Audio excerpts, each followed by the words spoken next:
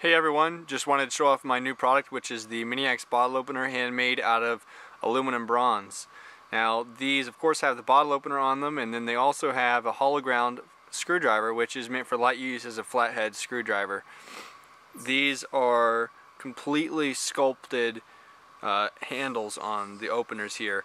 I got them from the water jetter. I threw them in the tumbler just like everyone else does. I took them out and they just looked too blocky to me. They looked too unfinished. I couldn't send those out to you guys. So I put more work in them, which makes them a little bit more expensive.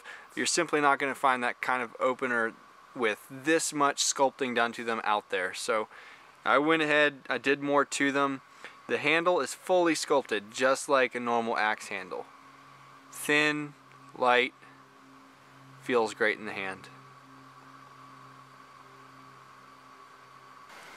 So the real question is, does it work?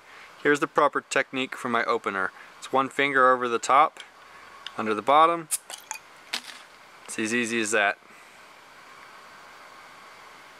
HoffmanBlacksmithing.com